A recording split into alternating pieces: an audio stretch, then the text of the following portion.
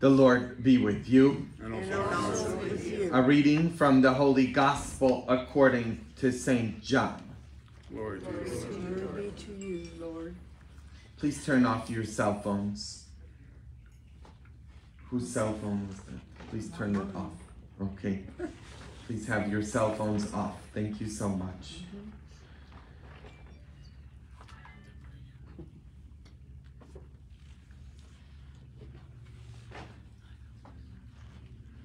At that time, Jesus revealed himself again to his disciples at the Sea of Tiberias.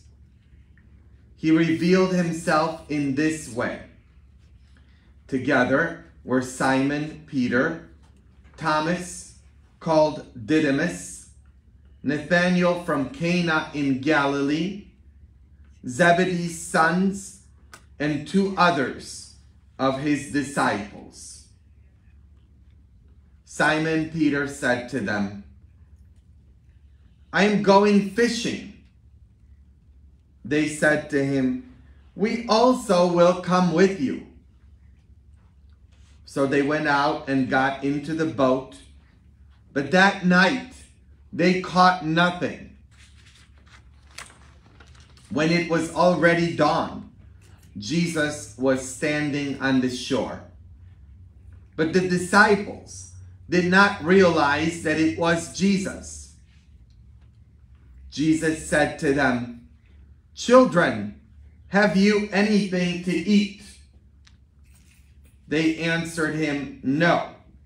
So he said to them, "Cast the net over the right side of the boat, and you will find something." So they cast it, and were not able to pull it in because of the number of fish.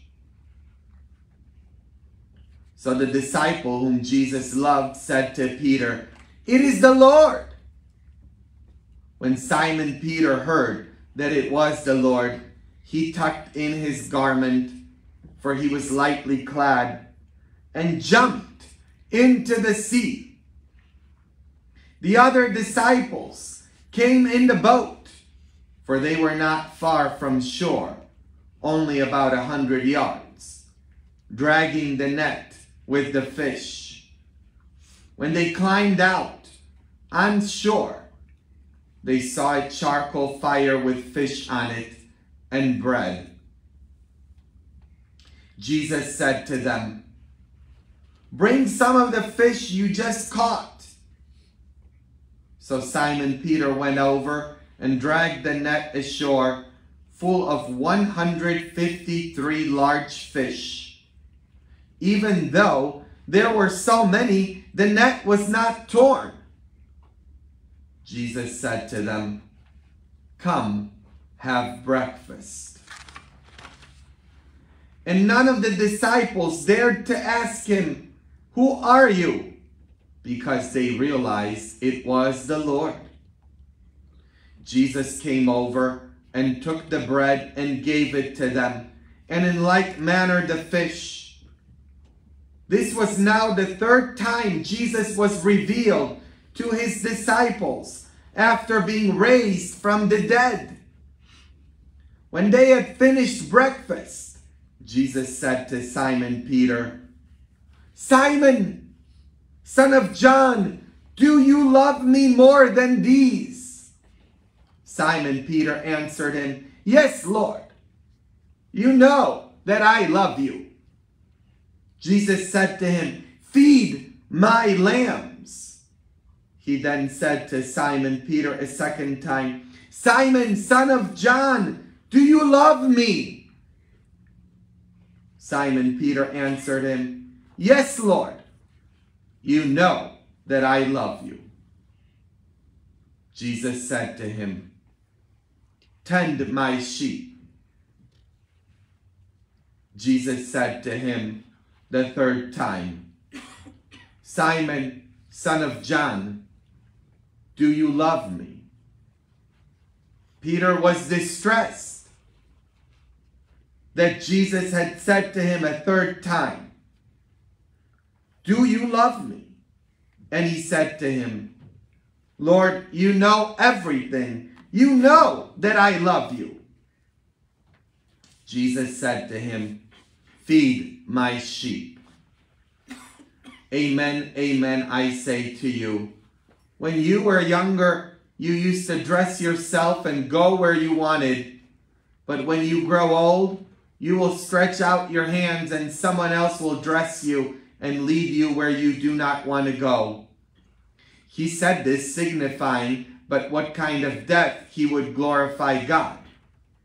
And when he had said this, he said to him, follow me. The Gospel of the Lord. Praise to you, Lord Jesus Christ. Come, Holy Ghost, Creator blessed, And in our hearts take up thy rest.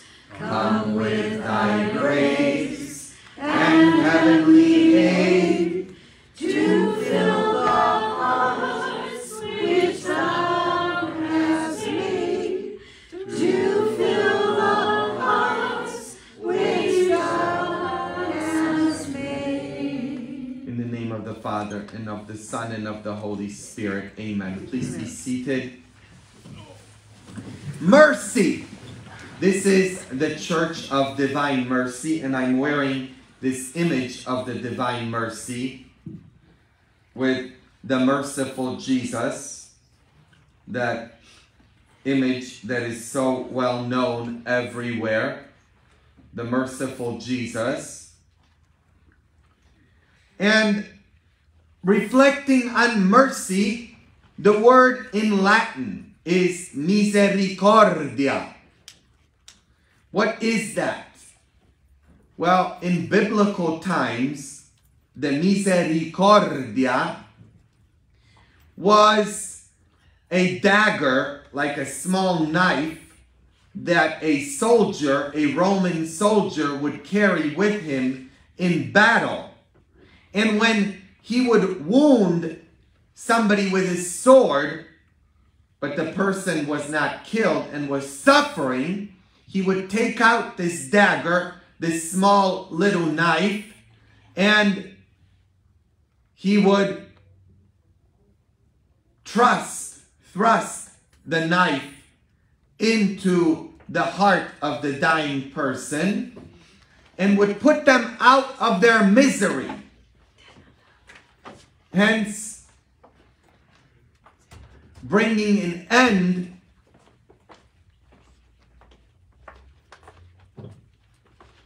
to the misery, to the suffering of the person.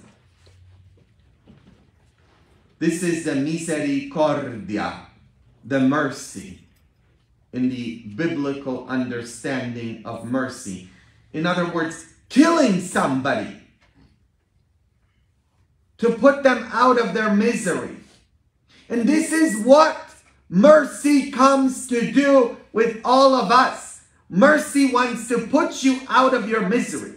Jesus wants to kill you. Jesus wants to kill you in his mercy to this life. He wants to bring death to you.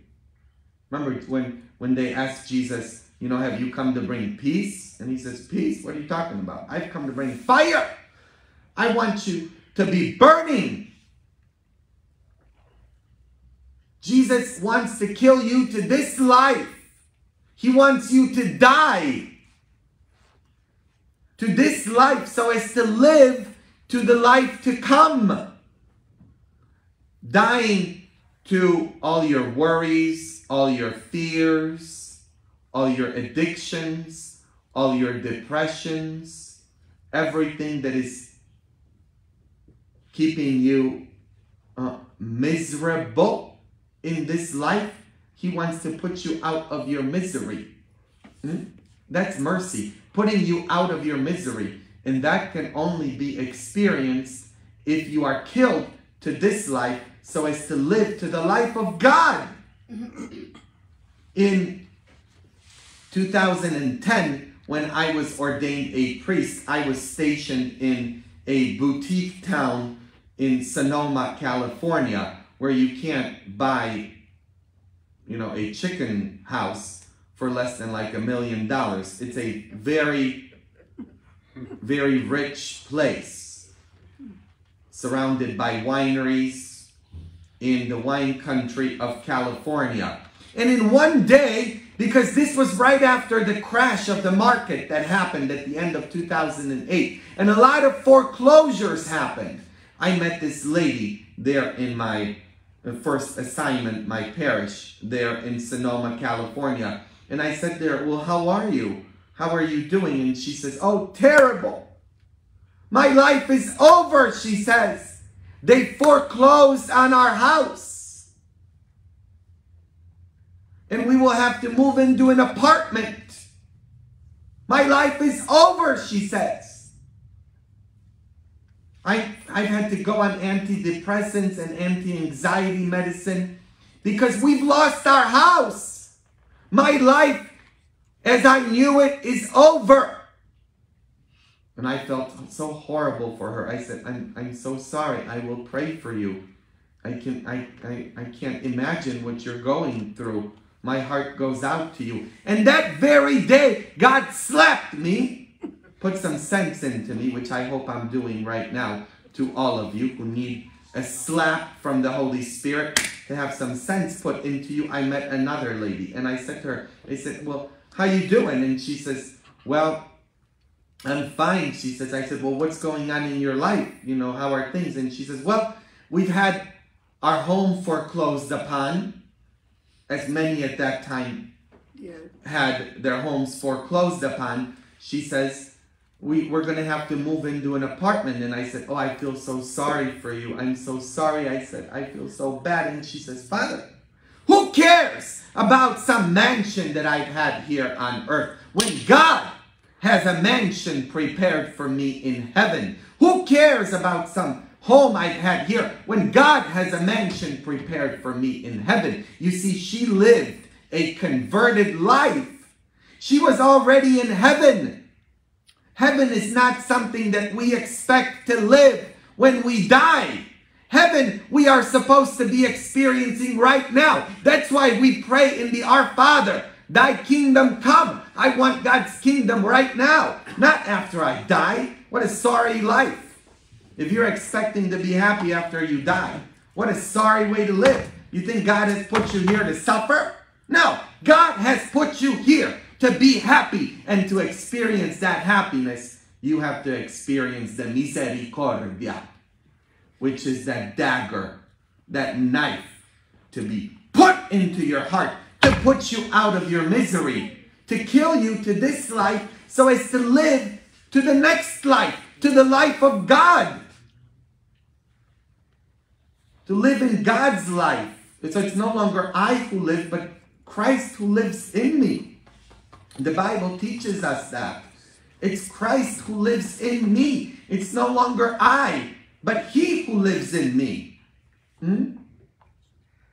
That's mercy. That is what misericordia is all about. Now, in Hebrew, the word mercy is rahamim. Rahamim. Can you say that? Rahamim. Rahamim. Perfect. There's your Hebrew lesson for today. Okay. And rahamim is the womb of the mother. So to experience mercy is to live in your mother's womb. And the baby in their mother's womb is very safe. Very safe. So they're supposed to be very safe in the mother's womb. And that's what you are supposed to be experiencing when you experience the mercy of God. The womb of your mother. That's the love of God. It's to be as protected as you are in your mother's womb. I will never forget when I was a chaplain at Pelican Bay Maximum Security State Prison in Crescent City, California, where I was pastor and also visited the prisoners in that maximum security state prison. One of the prisoners was being transferred to the death row, where he would be executed. And there was two groups protesting in front of the prison. One was in favor of the execution, and the other group was not. One was there with posters saying, "Kill him!" And the other was, "No to the death penalty." It's horrible. There were two camps. And there I saw in the corner, there just was this one lady, and all she was doing was crying and praying her rosary. She was not protesting, yelling like, the two camps were yelling at each other. And I just see her, and all she's doing is crying and praying the rosary. So I went over to her and I said, "How come you're not in either of the groups?" And she looks at me and she says, "Because that's my son that they're going to execute." "I am his mother," she said. "That's my son."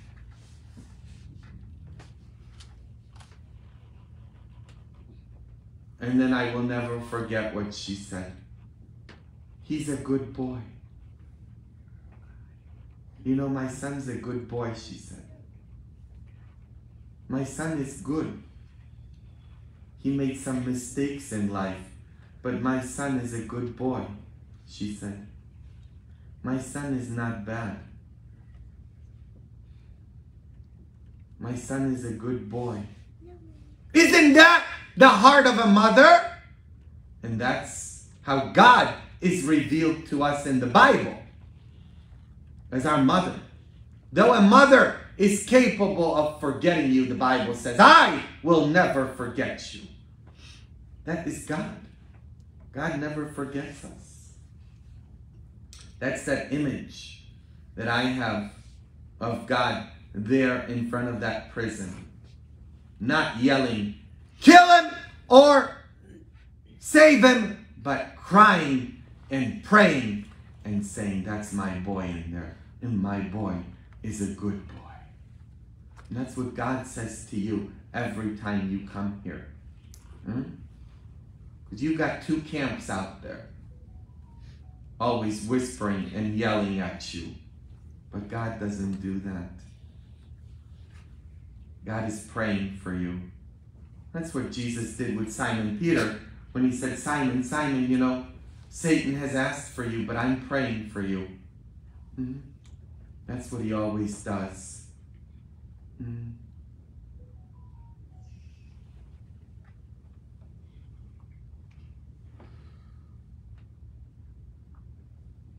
Praying for us. I am his mother. He's a good boy. That's the Lord in your life, no matter who has told you that you are bad. God says, you are good.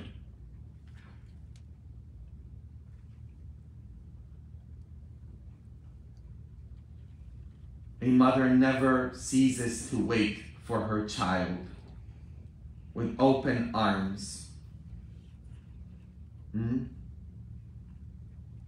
A mother never gets tired of waiting.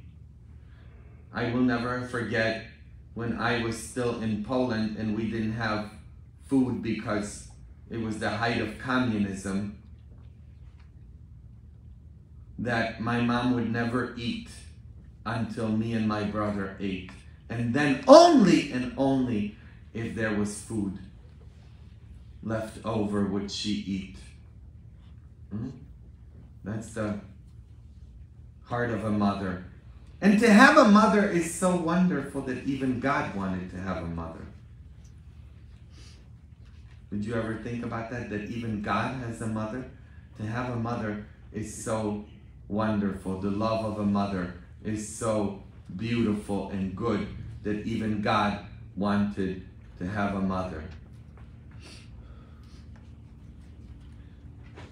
God, who is rich in mercy, comes to the apostles after the resurrection, as he did to us, right now, as he does to us when we come here, God, who is rich in mercy, comes to the apostles for the third time today, we hear.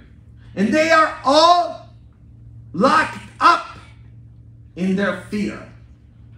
They who have abandoned him, who have betrayed him. And Jesus doesn't yell at them or point fingers at them or judge them like a lot of the religious people do who have their faith in their finger. Like the Pharisees and the scribes. Today, lots of religious people, they have their faith in their finger and they point. And they're pointing all the time. They point at you. Jesus doesn't do that. Jesus, what does he do? He lifts his hand like this. That's why this image is so powerful. Because he's got his hand lifted in blessing. Not like this, like the religious people. You know, that's what they do. You're doing wrong, wrong, wrong, wrong, wrong, wrong. No. Jesus does this. He blesses. He doesn't judge. He saves. He doesn't condemn. And that's the church who is our mother. Though you come here because you want to experience God's mercy. You want to experience the hello, hello.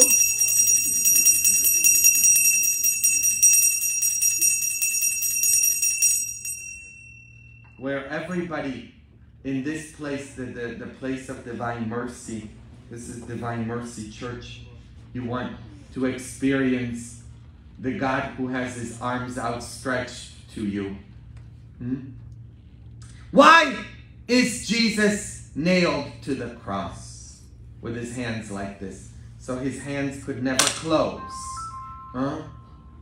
So his hands could never close. That's why he's got his hands nailed so that his hands could never come together. Because his hands are always open, waiting for you.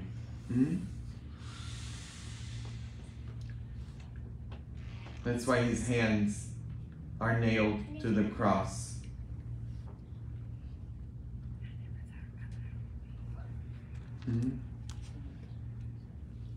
And everybody is in like manner welcome here. You come as you are, and you hopefully leave with a blessing. That you are welcome no matter who you are. With a hand raised in blessing. Jesus' hand and my hand. And that is the real freedom.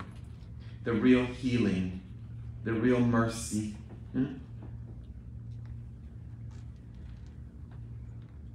When St. Francis of Assisi, how many of you have heard of him? Raise your hand if you know. He's a powerful saint. Thank you so much. Okay. When he announced that he was going to renounce this life, St. Francis, as all the saints teach us, they died to this life. As to live for the life of God. That's mercy. When you experience mercy, you've got that dagger to enter into your heart, that to kill you. So you no longer are alive here, but alive in the life of God. And when St. Francis experienced that, he was going to go tell his father that he was renouncing all the earthly goods and that he was now going to become a monk, a mendicant, a beggar, in other words. But in order to go talk with his father, he took one of his friends, so that when his father was going to be cursing him, because his father did, because he didn't understand what Francis was doing, that the friend was going to whisper into the other ear blessings. See, you come from a world where there's a lot of people who are cursing you, telling you how horrible you are, how bad you are because you've been married many times, or because you've had this or that, or because you did this or that. You come cursed, and you come here to be blessed. That's what the word blessing means. Benedicere, from the Latin, good speak. We bless by good words. That's what Jesus does to all of us. He blesses us. That's why you come here, just like because you need somebody to bless you, to whisper in your ears when the bad one, the evil one, the devil, the accuser, Satan, ha-satan, in Hebrew, meaning the one who accuses you, who tells you, you know, how horrible you are, how bad you are, that you won't make it, that it's not going to be okay. You need somebody like a Father Adam and Divine Mercy Church to say, no, you will be fine. You need an advocate. Advocate is the Holy Spirit. In Latin, advocatus, meaning your lawyer. You need a lawyer to speak for you. Or we also call him Paraclete. Have you heard that? Paraclete? That's from the Latin Paracletus, the one that stands by you and at your side. You've always got Jesus, the Holy Spirit, the Blessed Mother. And then, of course, you have me to stand by your side. And I pray you've got other people by your side. That when you get cursed, because you get cursed all the time, that somebody speaks and says, no, you're okay. You're beautiful. You're loved. You're fine. You're not cursed. You'll be okay. To bless you. All, you know, people, there's a lot of people who are in the condemnation business. We have to be in the salvation business. Jesus came not to condemn, not to point fingers, but Jesus came to bless. And that's what I do, and that's what I want each of you to do as well. And we bless in this life. Now, I want to point out to you that Jesus came always through locked doors. The doors were locked.